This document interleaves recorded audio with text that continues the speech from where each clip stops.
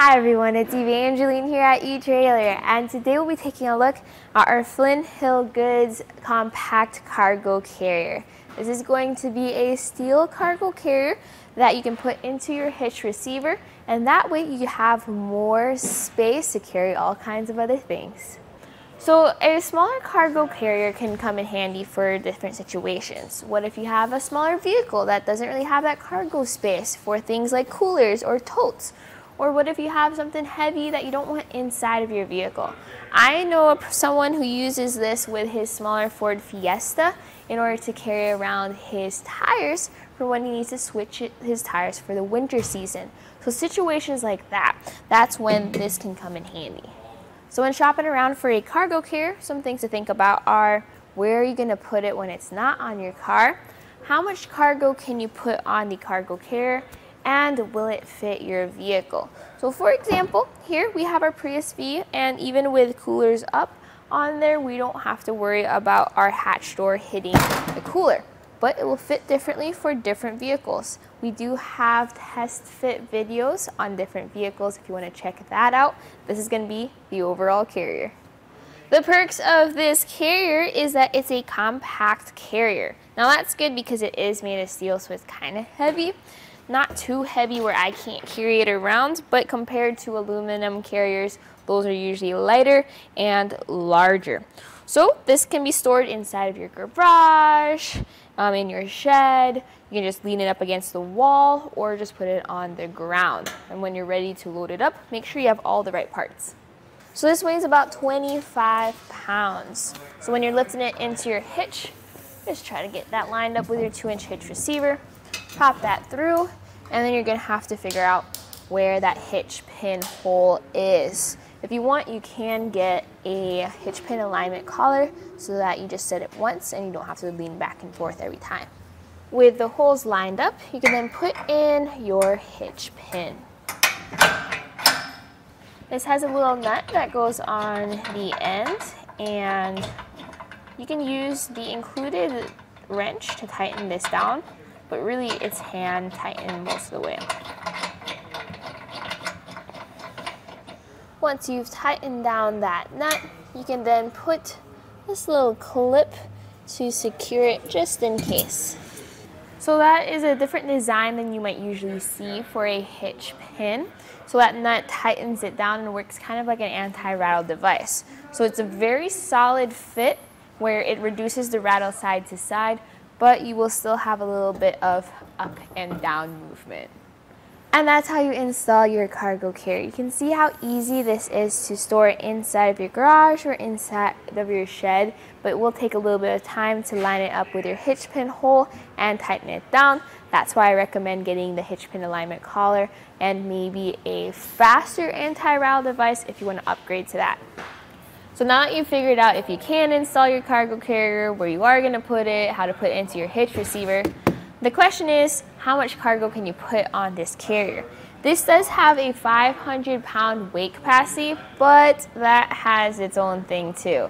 One is that it has to be evenly distributed weight capacity. Two, please make sure you actually have that capacity for your hitch receiver. For example, for our Prius V, I don't have a 500-pound hung weight capacity. I have a little bit less. So you have to add the weight of the carrier, add the weight of your cargo, make sure it's not too much for your vehicle. Within that weight capacity, you have your interior dimensions too. So for your interior dimensions, meaning where your cargo can actually sit, we have 51 3/4 inches of length, and then we have 17 1/4 inches of width. And then for the height with these side rails, we measure from the basket to the top, that's 4 1/4 inches of height.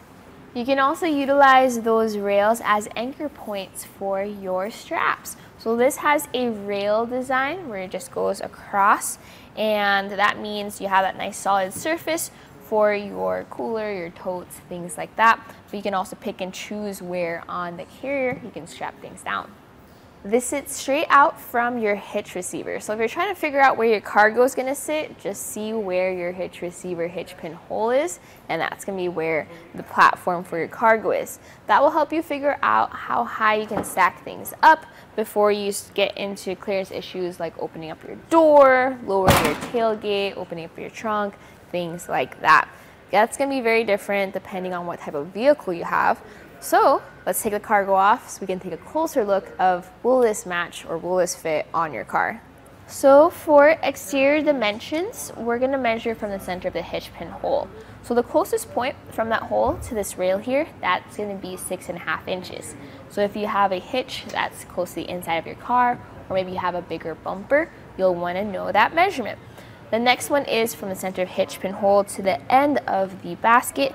That's going to be 26 inches. So for the overall dimensions, the width of the basket is going to be 53.25 inches. The length is going to be 19.75 inches. So hopefully this will help you figure out if are you able to put your cargo carrier on your car while it's stored in your garage? Do you have to drive outside? Do you have space for it? Things like that.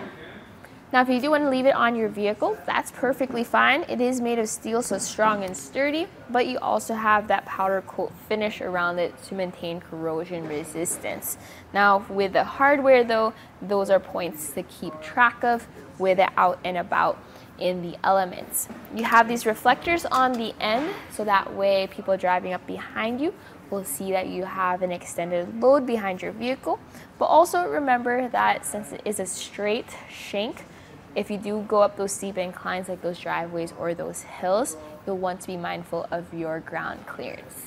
This does not have a hitch lock though, so if you are parked somewhere for an extended period of time and if someone does have the right wrench to undo that hitch pin, they can remove it. So you can get a hitch lock that is sold separately, but you can get that added onto this carrier.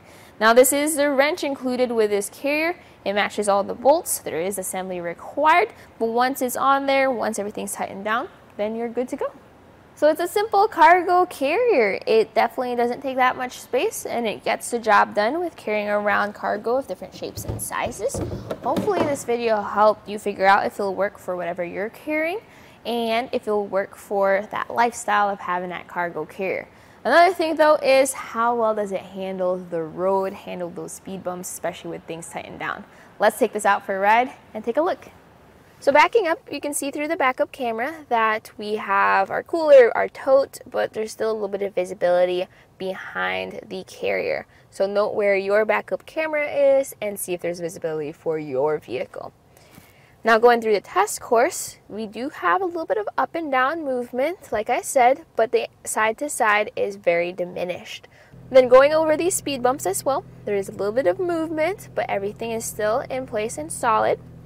And as we go through our slalom, where we take our quick turns, we see the sway side to side. Here's where our anti-rattle hitch pin does most of its work to reduce that sway.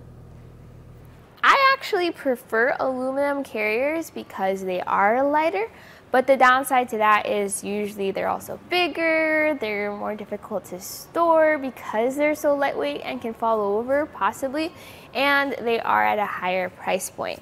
This is a compact cargo carrier. Yes, it is made of steel, but you do have that powder coat finish, and it does only weigh 25 pounds since it's not a huge carrier. So as long as you're not carrying around huge things that require that extra space, this definitely gets the job done. It's easy to keep in your garage and you just install it and go.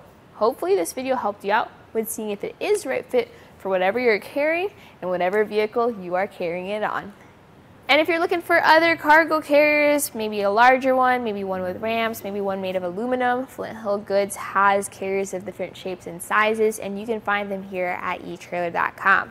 This one right here was a look at the Flint Hill Goods compact steel cargo carrier with the dimensions of 52 by 17, and you saw it here at eTrailer. My name is Evangeline, and I hope you enjoyed the journey.